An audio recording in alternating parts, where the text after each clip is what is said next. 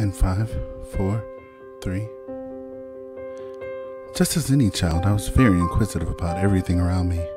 The only things that truly set me apart was my exceptional ability to remember things, being overly observant and aware of situations, and speaking my mind, especially if it was something I didn't understand. There was a lot of stress due to illness that I witnessed from my divorced mother, which in turn was placed on my sister. So I learned very early to be patient, respectful, and a little devious if I wanted to simply be a kid. You wouldn't think that a child before the age of 4 could have true defining moments. But by then, I had 3. I call this moment faith and trust. This little light of mine, I'm gonna let it shine. This little light of mine, I'm gonna let it shine. This little light of mine, I'm gonna let it shine. Let it shine, let it shine, let it shine. Oh yeah. On this particular day, my mom and a friend from church decided to go to lunch and shopping. It was set up that the friend's son would babysit for a few hours while they were gone. When we arrived at the house, which was not very pleasing to me because I didn't have my toys, and I remember seeing bugs there. After they left, he showed me his music and did all the typical get-to-know-you tricks that you can do with a 4-year-old when you're babysitting. I had noticed some comic books, and I started looking through one of them, but then under it was a dirty magazine. He saw my reaction and half giggled, but was hesitant to respond. When he got up to retrieve it, I realized now that this hesitation, it was to choose his words wisely. Don't tell our parents you saw this or you'll get in trouble. I can trust you, right? Heck, by that age, I rarely trusted my mom and really only trusted my sister. Now, this being the most time I've spent with a male alone, I decided I would do as I was requested. So I sat there, and he sat there with me, and we flipped through the magazine. After a couple of minutes, he got up to go to the bathroom, so I thought. Mom could have only been gone for maybe 25 minutes at this point, and I was ready to go home. Something wasn't right, and I knew it. Just to get away from the magazines, I started looking around the room and getting a little more panicky and scared. But then suddenly, there was a comforting voice calling out, "Bobby, listen to me." It wasn't his voice, and no one else was there. "Bobby, listen to me. You don't need to be afraid. Trust your feelings. You will know the moment you can't handle what's going on. And when that happens, be strong and trust in me to guide you." As I audibly started to cry, the sitter yelled from the bathroom to check on me and to bring him the magazine. Once there, he had me come in because he didn't want me out there alone. So to ease my anxiety, he decided to play a game with me. Tarzan and boy. Well, while I was walking on the bathtub, I was very little as a child. He shouts, "The snake, it's attacked me, and it's poisoning me. The only way to live is to suck the poison out." Listen very closely to the next series of events. I looked at him while he was sitting on the toilet with his pants down and holding his erect penis. "How did you do that?" I asked. Remember, first teenage male I had been around, first visible erection on someone else, but it was big, not like mine. And again, I was very inquisitive, too inquisitive. He attempted to distract me while using my curiosity.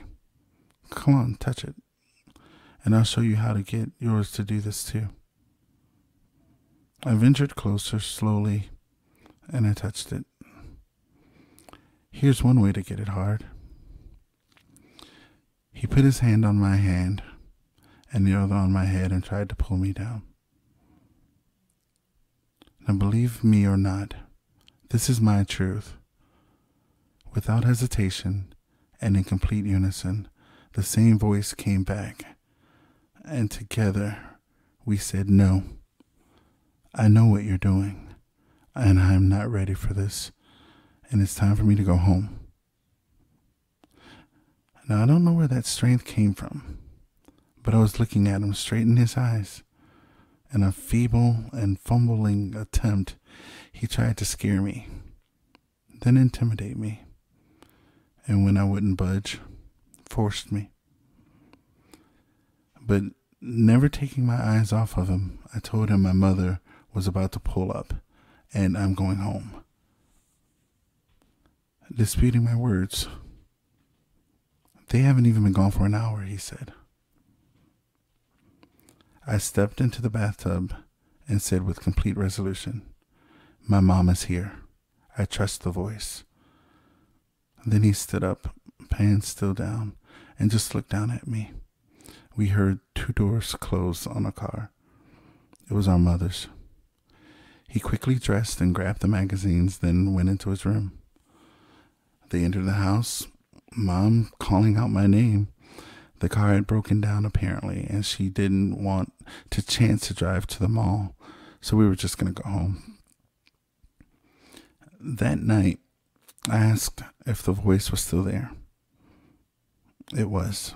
We were still together, and it had a message for me. My faith and my trust would be rewarded at the right phases in my life. There would always be challenges, but never more than I could handle. I was being blessed with many gifts, one being able to love without boundaries and through the eyes of truth, and another is the ability to speak the truths of God or a higher power to those who are ready to experience it.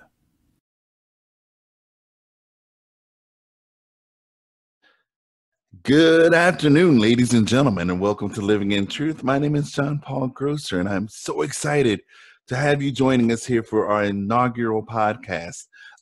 This is something that's very new to me, and I'm very excited. But if you've made it this far, you've already listened to the story, and you know a little bit about me. And so what we'll be doing is investigating and breaking down certain elements of my past and going into my present to see who I am and what made me who I am to this point. Joining me will be friends from then and here and there and all over the place. And so I'm very excited to allow you into my life to see more about me and hopefully what I have to say and what my friends can contribute will be able to enhance and enrich your life also. Joining me today is a very good friend of mine, Patrick Bowles. And so I'm very excited. Let's see if we can get him on the line now. Ladies and gentlemen, introducing to you a very good friend of mine. This is Patrick Bowles. Hello, sir. Hey, Jon-Paul, it's great to be here. It's great Thanks to have for you having here. me. Man, you know how much you mean to me. I love you to death. You've been a detrimental part of my life for the past. Do you realize it's been about 15 years now? Wow, yeah, it's been a lifetime for some people. Yeah. In our terms, yes, it has been a lifetime. So, but I've already told the listeners that, you know, if they've made it this far, they've already listened to the story, they know who I am, and what my intent is for me and my friends to share our journeys and to talk not a comparison or to see whose testicles are the bigger or anything else or who's had the most trauma, but just so that we can each see that we've all gone through something. And although the situations may be different, some of the feelings are the same. And so what I want to do is break down and see where we are, how we've gotten to where we are, and what we can do to breathe and continue to breathe and strive further to become greater men and women that we are. Understandable? Oh, yeah, that's great. So before we get into that, Patrick, why don't you tell everybody a little bit about yourself? Okay, well, I just want to say, you know, having heard your story, let me just start there and say I'm really moved that you're doing this and that you're sharing your story, having been through somewhat similar situations, and now helping other people who are navigating these feelings from their childhood or other traumatic experiences. I know how brave you have to be to do that. So it's taken me many years to come out about my abuse, and I see other people. It takes time, and you're just really just going out there and doing it. So I'm so proud of you, and Oh, thank you for sharing your story. thank you, man. Thank you It's a very very much. brave, very, very brave man here. Thank you. So, yeah, my name is Patrick. I live in New York City, and I'm from Arkansas, though. So, and that's where I am right now, kind of steering clear of the pandemic. Yes. And I'm a coach for entrepreneurs in recovery from addiction and trauma.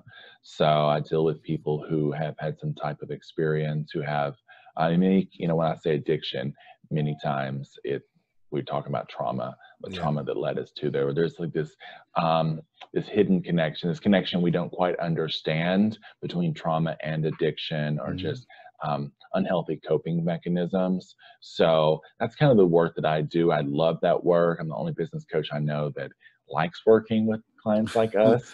True. So Yes. I have not heard any others. yeah. So and that's the work that I've been doing. I went to after we met, I went to school to be a life coach, and I have been doing this off and on for 10 years. And along the way, started several businesses, and now I'm just doing this is my jam. I love doing this, and I'm a helping person. Yes, you are. So it's being able to do this full time is just been a blessing. So I love what I do, and Very happy to be nice. here and help you explore this question. Okay. Thank you. And I know that it's a question that so many of us have, and not a lot of us face anymore, especially men, be you LGBTQ or not. This is something that we don't talk a lot about, be it because we're ashamed, because it's giving up a part of us or something.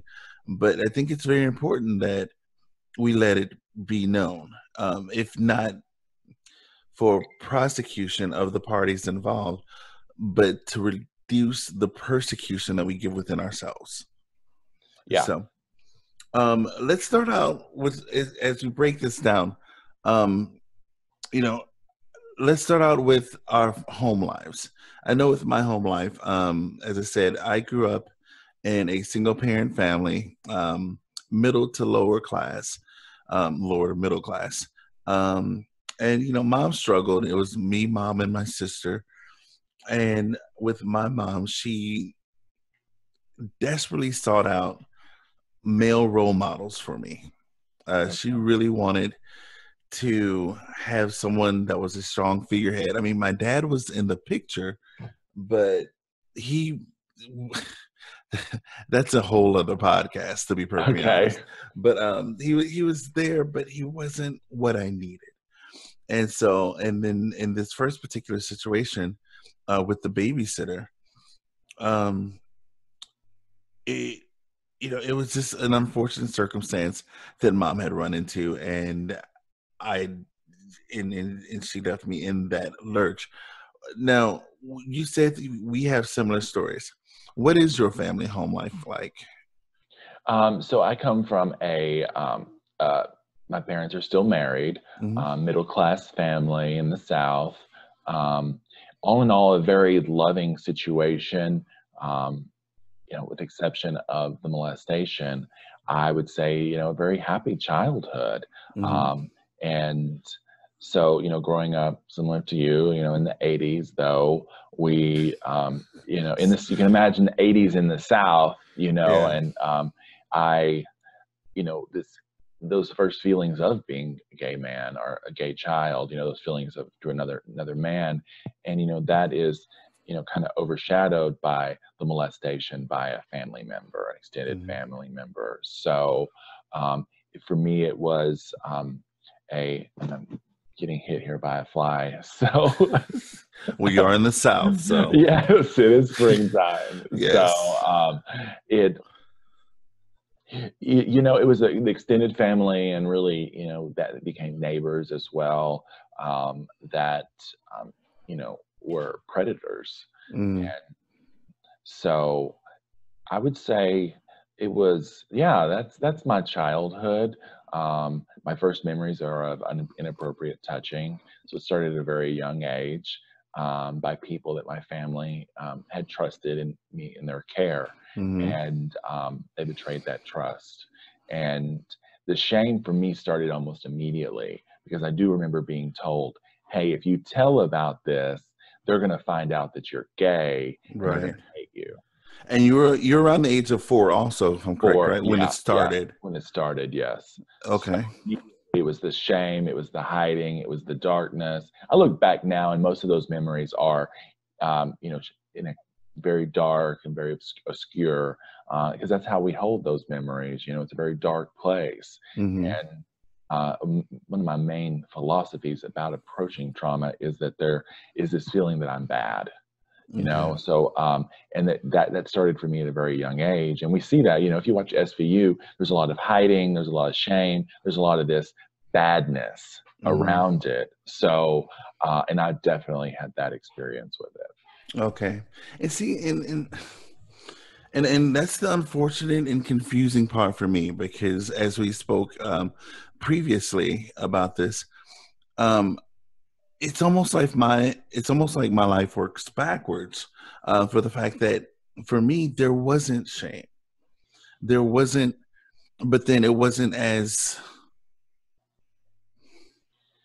I don't want to say traumatic. Again, if reading my story, you see that I was able to find an inner strength, be it a coping mechanism. Um, you know, I kind of, in the story, I kind of allude to it being a spiritual presence, but something came to me and allowed me to speak up that first time Mhm. that it started to happen, and it stopped. I was saved from my first situation. But then after that first situation, like you said, there were other influences that came along, be it family members, friends, people in the kids in the neighborhood that would do things also. But I kind of chalk those up to, we're all kids, because it was mainly kids. And so Okay. it's like, are we experimenting? What's happening? But at the same time, I did question, why are they experimenting with me? Am I putting off that air of something? Um, and so yeah, so with you, and we've discussed this also, as far as the molestation itself, I always felt that I was in control. And I know many people, actually, I don't know of anybody else that has really felt that in their situation, that they had control. Um, but then again, I honestly could be fooling myself. And I've said this, that maybe this is the defense mechanism or coping mechanism that I have as an adult now, is to see it that way. But I mean, I know it happened that way. But what brought me to that point? How do you? So let me ask you a question on that. Like, what about that situation did you have control of? How far I let it go? That's what I felt. Because he would tell me to do this, he would tell me to do that, and why am I hiding what I'm saying? He would tell me to touch him, and I would think about it. I remember thinking about, and like I said to you before, also, I was a very inquisitive kid. I'm a very inquisitive adult. He's like, touch this, touch my penis. And I'm like, I'm not sure about that, but I'm curious because it is bigger than mine. It is, why is it so big? Why is it so hard? What? And so I remember saying, okay, I'm allow that much. And I did. But those moments when it came to him doing things to me and starting to push it more, that's when I said, no, that's not going to happen. And then that's when that voice came to me saying, you're safe now. Tell him that it's over. And I did. And that's when my mom pulled up. So that's why I always felt that I had control, in just not that situation, but in most situations after that. Yeah, my experience of you is that you're a strong-willed person. Yeah. So, we talked about some of the head-to-heads we've had before. Yes. So I can see that.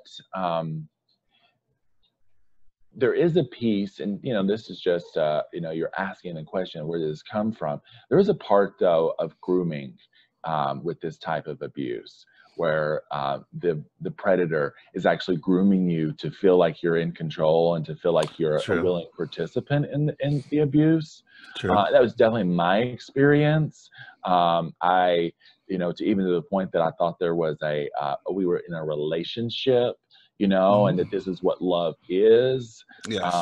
And that's, though, looking back at it, they're grooming a child with Hmm. who has a mind, who hasn't, is still very much in developing. For many years later, I was still developing. Right. So my experience is based on a mind that hadn't, developed fully. So and that grooming can take a lot of different, you know, can look a lot of different ways. Yeah. But it's usually something of a partnership, and asking you, and just the way you pose questions. Yeah. So Well, I know that by my third time, the third time that was the third time. No, I'm sorry, not third. Second time. The second time that it happened, not with the same person, but with an educator. That's the most that I can say on that. He was grooming. He was definitely, and that's a known fact. That he was grooming me because he was buying me gifts. He made it feel like more of a relationship type thing. And so that one I understood, and that one he did allow me to think I had control, and I know that. That's when That's when it starts getting out of control for me, because by that time I definitely knew who I was, and that was when I was around in the fourth grade, so I was about 11. Yeah, that's 11. oh. What do you think, as far as you? Because how did like I've already mentioned how I got out of that first one, with my mom. The second one, I just called. I was like, all right, I see where this is going. I'm done. We can't do this anymore. I'm going home. And never saw them again. For you, what was it that get you out of it? And what motivated you to leave? I mean, I know that you knew it was wrong, and I knew it was hurting you, because it wasn't just, if I may say so, it wasn't just a molestation with you. It was something more that was more damaging for you. What? How do? How did you get out of that? For me, I was stuck in it for most of my childhood. I was an adult before I came out about the abuse. So, I, you know, I guess I can't change the past. I would have loved to have gotten out of it sooner, but that was, there was this shame. I mean, my parents even took me to a therapist as in my teens, my early teens, and I sat there and lied about it to the therapist. Okay. And leaving, I was just wondering. I was relieved that my secret wasn't out, but I was also just wondering, how can he not see it? Like how broken I am, because when you fall and you hurt yourself, your mom says, "Oh my gosh, there's a wound and we can see it." She Right. kisses it, she treats it, she puts a band-aid on it, and it gets better. But with this kind of abuse or this kind of pain, there is no physical wound, but it feels like it feels the same way. There's the So emotional scarring. the same, and we're not treating it. So why aren't we treating this? So it kind of even drives that story of, let's hide this. It's hidden. Let's keep it a secret. Mm-hmm. So, for me, so much it was tied into my sexuality because of what I was told and the grooming that I received.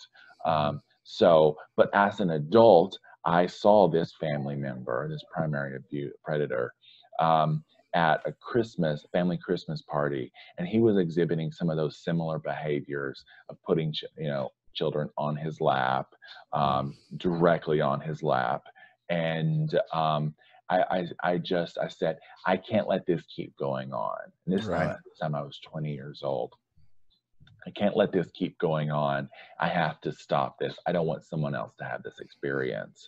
So I made a promise to myself that in 1 year's time, I would stop it. Mm-hmm. And for me, that over that course of the year, like a depression set in, because it was just the fear of this, depression, which is very common with trauma, depression, and the looming anxiety of this promise I made to myself. So I started to see a counselor in my university, and we worked through the Courage to Heal workbook.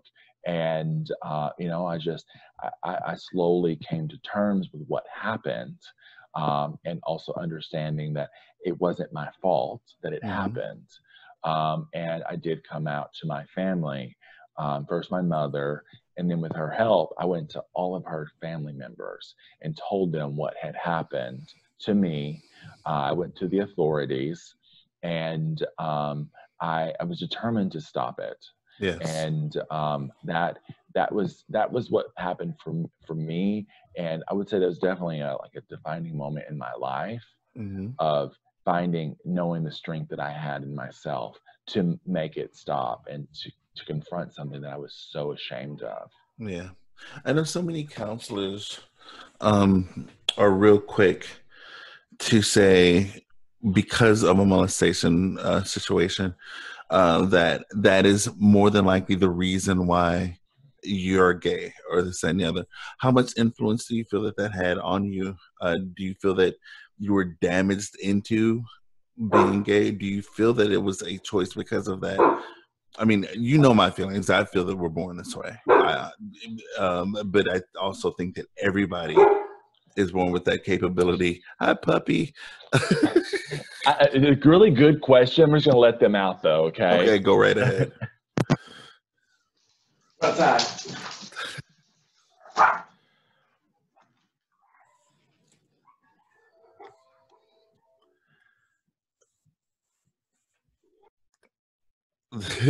Hi again.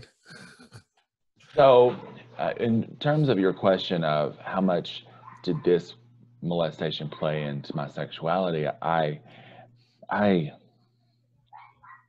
part of me wants to say that, I was born gay, and that's really the feeling I have about it. I can't say, though, it was so early in my life and it's so tied into each other that it's hard for me to say, honestly. Okay. Because see, in all honesty, because my argument with that has always been, especially being a Black man also, it's like, okay, if I'm ridiculed, if I'm hurt, if I'm degraded for being one way, or if I'm hurt in one way, why would I want to stay that way? In other words, if I'm raped by a man, if I'm this, that, and the other, or molested, this, and the other, with that, why would I make a conscious decision to stay in that lifestyle? And so that's why I always say, no, it's a part of me, but it didn't define who I am. Just like my sexuality doesn't define who I am. Molestation doesn't define who I am either. And so that's how I feel about it. And so, and especially with me saying, with that, that voice for me said to me, you're basically to become a minister. Oh, and by the way, you're bisexual. You have the capability. And it's like, wait, what? I'm 4 years old. Yeah. And so I'm like, wait, what? I don't understand what's happening here. But I mean, I would say that there was a realization. I do remember a realization that there was something different. It even at that point, I just knew something was different about that. But I had the shame of being told that it was, and then I had just it being the 80s and the AIDS crisis, and being in the South, it was all I knew was that AIDS was the gay disease. And as a 4-year-old, I reasoned that AIDS made you gay. Yeah. And so as a child, I remember 4, 5, 6 years old thinking that I had gotten AIDS from my abuse. I'm sorry.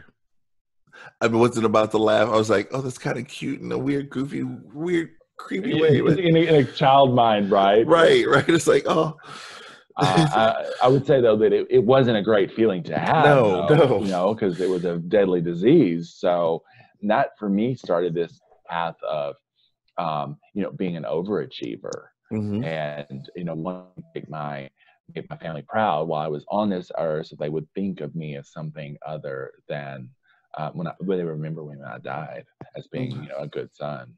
I keep forgetting our age difference. Totally forgetting our age difference because I will say, you know, I turned the big 49 this year. Oh, okay. I didn't realize you were that much older than me. I'll be 40 next month. Yes, yeah. So that's like, so when you're saying you know, you were a child of the 80s, yeah, no, I wasn't.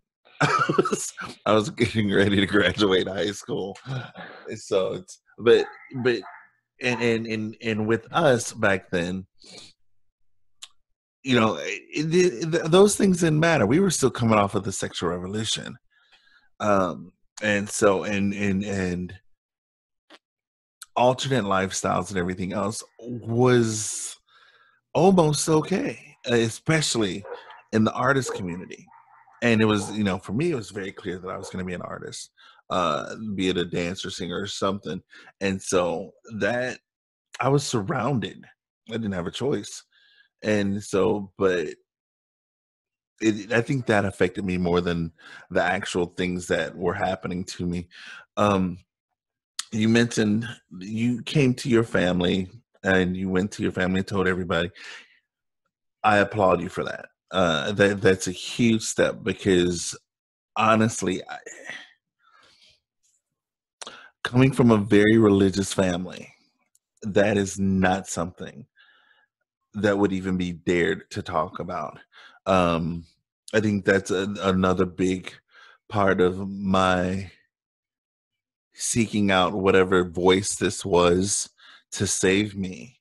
I didn't have the background of someone to go to as you did, as a family, because I really don't know if they would have been supportive. Because I do remember there was one member of the family, of the outside family, that came out as gay, and everyone talked about him on the regular. He was just this bad person.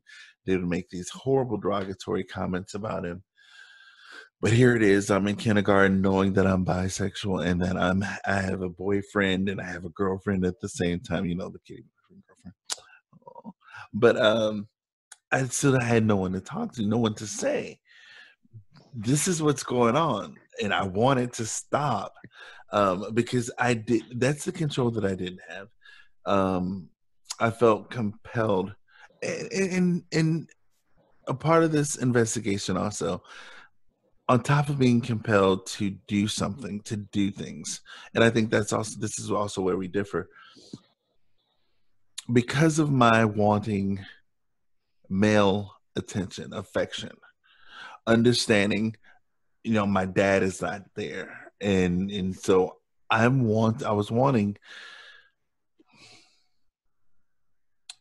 I was needing that male affection. And so I was okay with certain things and trying to discover what it was to be loved. Now, you said you come from a dual family, meaning parents are still together. Um, this is gonna sound like a horrible, horrible, horrible question. Was there ever a time that you felt that you wanted this to happen to you? What I will say is that, like most children, I just wanted to be loved. You know, I wanted to give love and share love, and that is our, you know, really, you know, our naive, most naive self is just to be in love, you know, and to receive love. I was made. I was told this was love. Yeah. So in you know, I yes, I sought that out. I wanted love, and you know, it did feel good.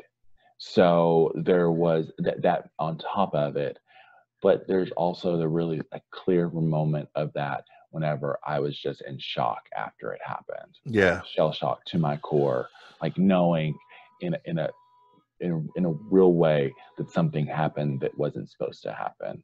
Yeah. That so I I mean there were times afterwards that I returned to the abuse because I again was just looking for love and to feel good. So in a way, yes and no. Okay. Thank you. That was a very honest answer.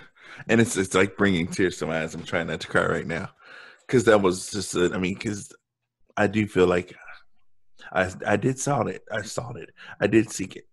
Well, And the negative way too. I sought it. And it was confusing. It was very confusing. well, my question for you would be, how much, you first thing you said to me was that your mom really wanted you to have a male influence in your Mhm. life. So, how much of her desire was put on you? Were you hearing that or seeing that that made you also want that because we listen to our mothers? Well, that is why I never told her. To this day, my mother knows nothing of any of the molestations or of the abuse. She doesn't know any of them. And if she does, she hides it and doesn't know. Um, but no, I never told her, mainly because I didn't want to disappoint her, because I knew how hard she was trying, and I knew what it was that she was attempting. Excuse me. I knew what it was that she was attempting to do, and I couldn't find harm in that. And because again, she wanted the best, and the people that she would bring around, for the most part, were amazing. Like I said, the teacher, um, he ended up taking me to everything. I experienced the symphony, art museums. I experienced shows, Broadway, off Broadway, cultural. I fell in love with the theater. He molded me literally, and that's the one that was grooming me. But everything artistic I owe to him. Um, and so I knew what she was doing.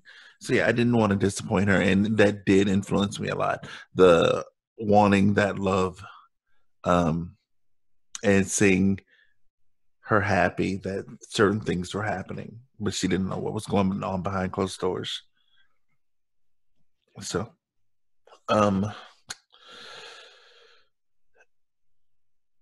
again, I know you're spiritual. We've talked about this already. Um, how do you feel that has influenced you with your spiritual life or with your church life growing up? Were you a part of a youth group?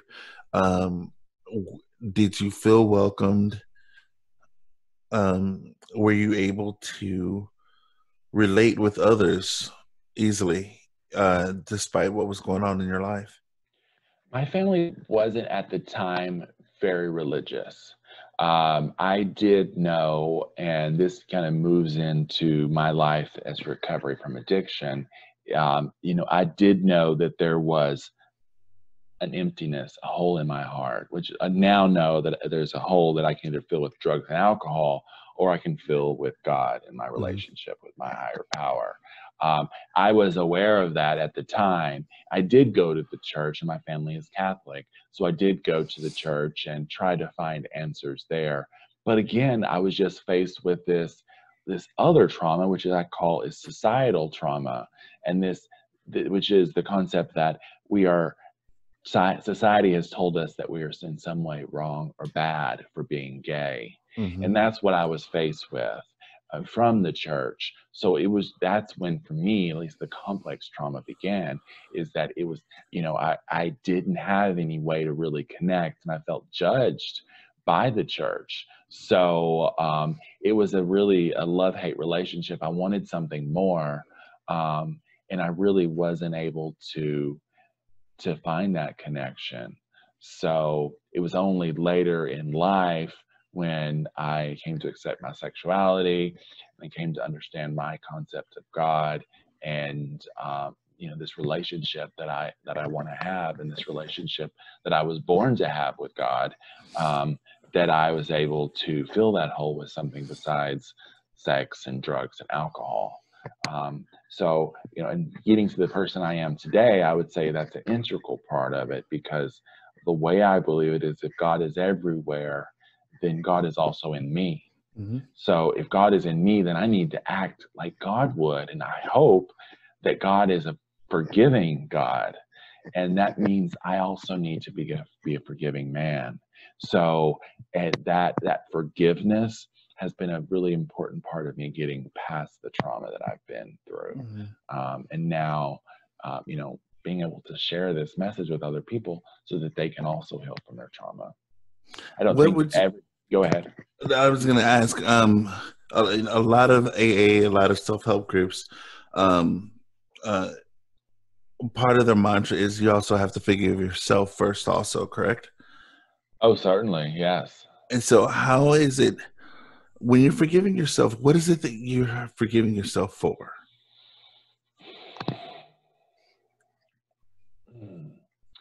In terms of, well, part of it is the damage that you've done to your body and to your relationships with people around you.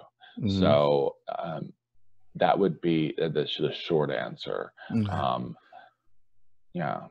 And I am speaking very generally, because I know for me, when I say I have to forgive myself, I know for like certain situations, it's me putting myself out there into the situation to allow that to happen. And this up to me being an adult for a second, I allowed myself to do certain drugs. I allowed myself to be placed in a abusive friendship, all so that I could have that whole feeling of loneliness. And so, and those are the one things that I have to forgive myself. And so, and I think that's why I'm doing all of this, is to figure out what even brought me to that person. You said that I'm a strong-willed person, and we all know that I am. But as I'm getting older, I almost have to say to myself, is this an act? Has this all been an act because I'm so weak and damaged on the inside? Because, dude, seriously, the past few years, if you were here, Patrick, you would slap me with that big hand of yours. And I know that you would, because it's like, why was I allowing this person and that person in my life? And I track it back to the 4-year-old me, of saying, oh, because, the voice, God, my inner spirit has control, and they're going to take care of me. But it didn't. It's like, like I said, it's like a backwards thing. It's a circle for me, and it's not like you. I've regressed as I've gotten older, to the point where I don't realize that I have the power to take care of myself. I have to have someone else. And, there have been trace elements all through life with that. And again, I don't know if it's because of that loneliness, but it's that voice that I heard. And I'm kind of getting off track a little, and I apologize. No, but I like where it's going. It's that voice that always kept me questioning my strength. I believed in myself because I believe that I am God also, as we spoke about. In order for us to totally embrace what that inner light, that inner being is, or that outer being, we have to accept and embrace the inner being. But then we also have to accept good and dark all together. And I've always had trouble with that. I did not see the darkness. I just saw the light, and that light could penetrate anything. If I wanted it, if I believed it, it would happen. But now I'm at a point where My light isn't bright.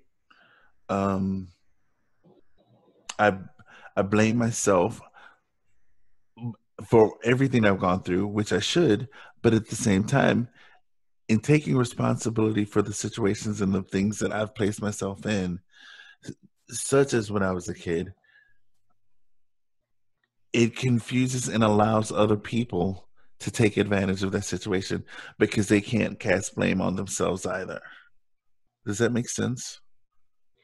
Yes, it makes a lot of sense. And, from, in so many different ways, I don't even know where to start. You talk about responsibility, and I really strongly believe that, that we have to take responsibility for our part in things. And yes, Yes. I put myself in this situation, and, I drank too much, and that ended up in a situation that I regret, and being harmed, for example. There's more to that story there. I put Mm-hmm. myself into that situation. I drank so much, I was incapacitated. Something happened, right? I was Right. responsible for that. However, we're talking, about a child Yeah. who doesn't have that mental capacity to think that. And for many years, I had that philosophy. I actually had a coach told me take responsibility for everything. That was her philosophy. Well, that played into my childhood, and I was like, well, I could have told someone, so Mm-hmm. I am partly responsible for what happened to me as a child. But I now understand that that's not the case.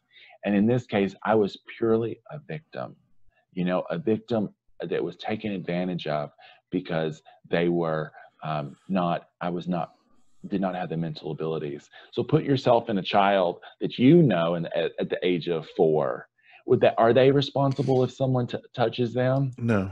Absolutely. Just like I wasn't, just like you weren't. And then you talk about the light and the dark. I think if we would do some regressive work like meditation and visualizations, Mm-hmm. and we went back and looked at your 4-year-old self, you have locked that child in a dark room.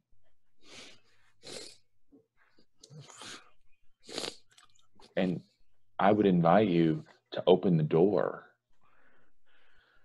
pick up that child, and bring them into the light. Integrate with that child.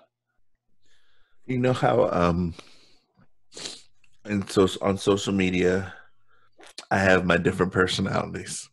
I have Bobby, I have JP, Jon-Paul, I have J Pizzle. I don't know if I've ever told you, and I think maybe one or two people know this, and I apologize. Um, that's what that is. Those are certain types, certain personalities that I've split myself up into to protect myself. Um,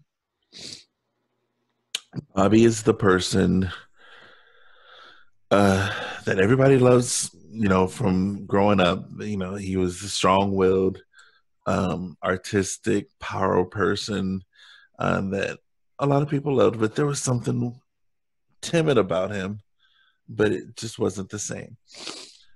But then there's the very little known Booby. That's what my nickname was growing up. Wow. For the first time, I'm gonna say I don't believe I'm saying this all right here and right now. Um, but Booby Day, that was my nickname growing up, and I loved it. It wasn't anything negative, but Booby is the child that you're talking about that's locked up and is afraid to come out. And I know that. But my sister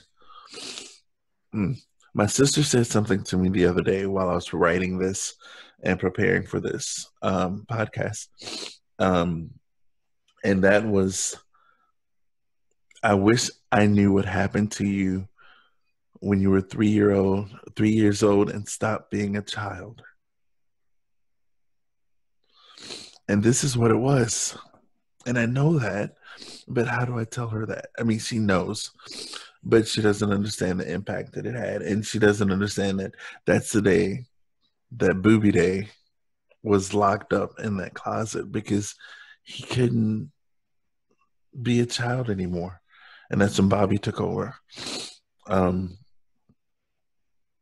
I kind of forgot where we were. I'm so sorry, but You were talking about, you know, the different faces that you wear to yeah, to protect yourself, and yeah.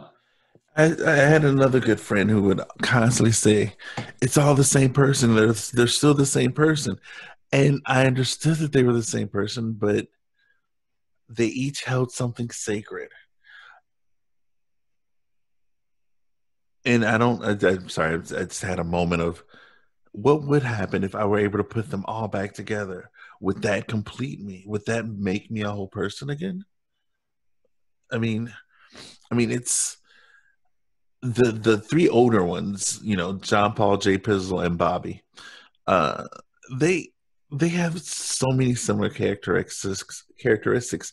They mainly are there to either protect or to enlighten or to, like John Paul. John Paul is the minister. He's the one that is, oh, I got to make sure I do this, that, and the other right, and everything else. Yes, I falter. I'm going to falter, but I'm going to be strong for the rest of them. Jay Pizzle is the go getter, the person that if he wanted a movie done, he would say, "This is what I need, and this is what's going to happen," and it would be done just like that. Um,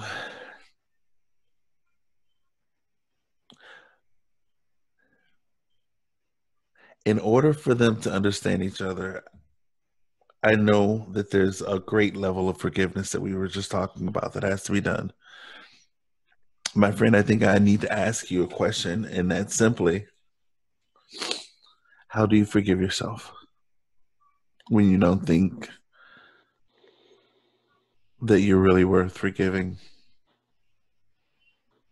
Because I don't understand myself. And there's so much that I see that doesn't make me happy, that needs to be forgiven. I've never hurt anyone. It's not like that. I've always been good to everybody around me. I've done the most damage to myself than anyone could ever have done. Mm-hmm. Where do you start?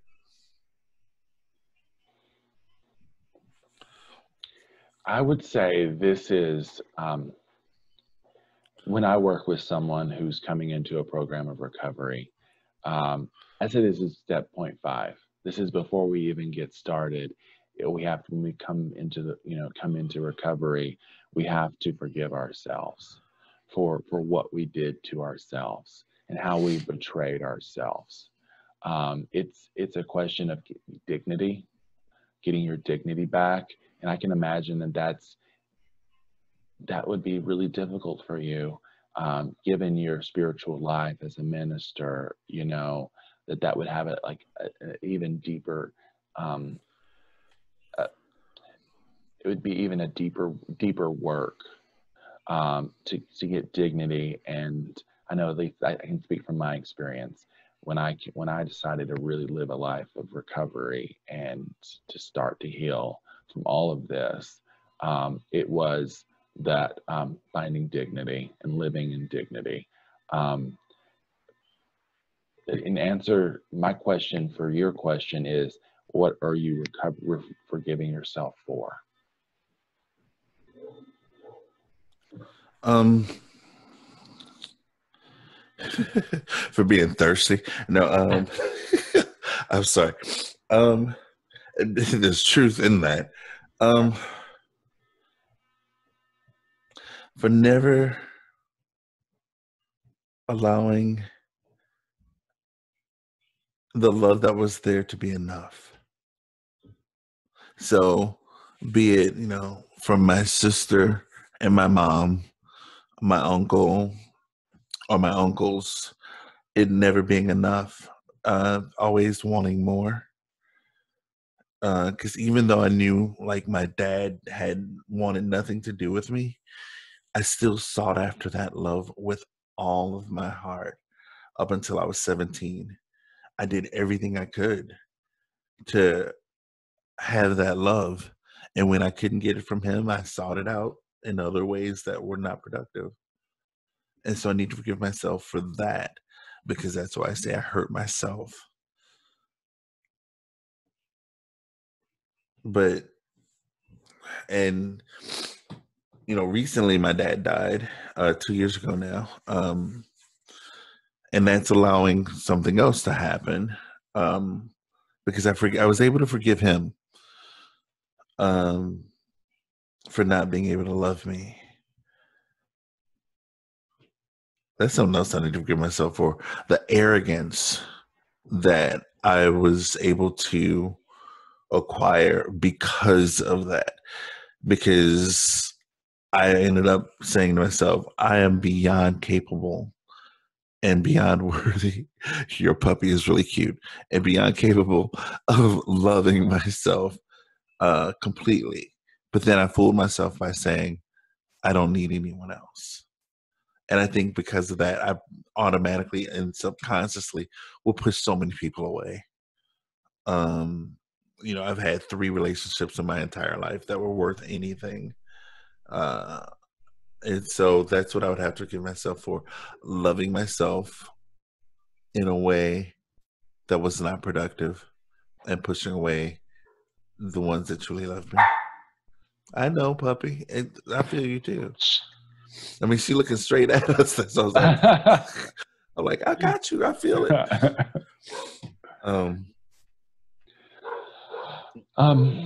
You know, the way I feel about that is we were created to be in a loving relationship with God. Mm-hmm. And then we were ripped from that relationship and put on this earth in a world of lies, of scarcity, and you know, the world is out of relationship with God. And it's our challenge to return to that relationship. But there's no real clear guidance that we each individually return to that, you know? Mm-hmm. So we're left trying to fill this void that God has, that this relationship has left. And we do our best, you know, we see how other people, and then, you know, unfortunately, some of us have these traumatic experiences, which literally change the chemistry of the brain. Yeah. So we're left, you know, trying to find this without all the capabilities that were meant for us. So we do our best, and we're always looking for this deeper, this deeper loving relationship, but it's hard to feel it unless, you know, we're godly men, unless we really truly return to that relationship with God on our knees in humility and say, I surrender to the power of this love, and let it fill you, and then work your ass off to make sure you stay there at God's side. And there's so many confusions for me. When I looked for that, to fill that, I was faced with a church that had a very different thoughts on how we do that, you know, in a relationship. You know, some churches that are, you know, on judgment and sin, and it's just such a loving relationship. So I guess I would say even forgiveness, even before that, is having compassion for yourself. Like, how can you look at yourself with compassion? In this case, we're talking about an abuse at 4 years old. How can you have compassion for that 4-year-old Bobby Boo for what he went through? I'm hearing, you know, you asking to take responsibility for that situation and looking, you know, and wanting to have control, or like trying to find how you had control of the situation. Reality is you were completely out of control. Yeah. The Bobby Boo didn't have that ability to know right from wrong. You know, he had this gut, he had this spiritual experience that brought your mother back, which thank God for that. Yeah. But you know, it's that compassionate, loving relationship with yourself. And I mentioned, if God is forgiving, I need to be forgiving. Well, if God is compassionate, I need to be compassionate. and compassionate for that little boy who's locked in a room in the dark, compassionate enough and empathetic to bring him out. That makes a lot of sense. It really does. And I do believe that I have the tools to get there. It's just going to take time and investigation and inquiry. Let's go ahead and wrap this up. Do you have a final thought of anything? And before you even give a final thought or anything, I want to say I would love to have you back as often as you like. Sure. To talk more, because this was really good. My sister asked me, just before the phone call, if I was feeling better from yesterday. And I was like, I talked to Patrick. Yes, I'm doing a lot better already. And I know that I'm going to feel even more great after this session is done.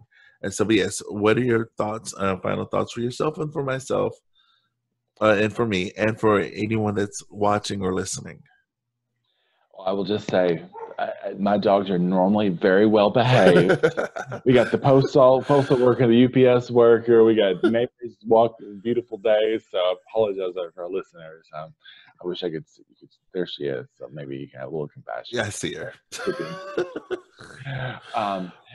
This is very deep work, and it's work that takes time. I mentioned going to see a counselor whenever I was 20. I'm 40 now. Yeah. I still see a counselor. I still do work. I'm doing deep work. I'm journaling every morning. I'm going to AA meetings. I am really just obsessed with taking care of myself and getting better. This is a lifelong work. But what has happened is I have a deeper understanding, and now I see it as a gift. 4 years ago, we started a high school here in my hometown. I moved back and we started a charter high school. I worked with kids. I was able to look at them and immediately say, there's something here, or something we need to talk about. Yes. I can see it on your face. I can see it in your energy. I know this. And I was able to sit down with children and get them into therapy, getting them to see a professional by just simply saying, you're not alone now. Yes. You were alone then. You're not alone now. You were in the dark then. We're in the light now. And you're not alone. I've been through it, and I've been able to help other people with this. And this is a gift. Post-traumatic stress disorder is a superpower. We feel things in different ways now, and we see things in different ways, and we know how to harness them. You like superheroes. There's a training ground, the danger room of the X-Men. They have to go in there and have to practice these powers. Yes. And we do that, and you're in a situation where you're able to help people through your ministry, through your work with, talent and from Hollywood experience and things like that. I invite you to see, how do you channel that fireball and make a difference? And you're doing that now, both with deep inner work and also sharing the word and sharing this power, this experience with the world. So you're taking we just take it one day at a time and one foot in front of the other, and make the best decision we can today. And right now we have the internet, we have webcams, we have a microphone, we have headsets, we have barking dogs. We can make a difference. And I think that's really, just be proud of yourself for getting up, making this happen, and making a difference. You're unbelievable and an absolutely amazing power force. Thank you, my friend, so much for being with me and for sharing your wisdom, your story, and all things Patrick Bose. Speaking of, if you want to catch me, it's patrickbose.com, PatrickBoze.com, Patrick Bose. And then you do have a book coming out soon. Yes, I do have a book, 12 Steps to Business Breakthroughs, Entrepreneurs in Recovery from Addiction, Trauma, and Crisis. And we will be talking about that more on a future cast. So again, thank you so much, my love, and I will talk to you very soon. All right. Take it easy. Thanks for listening, guys. Bye.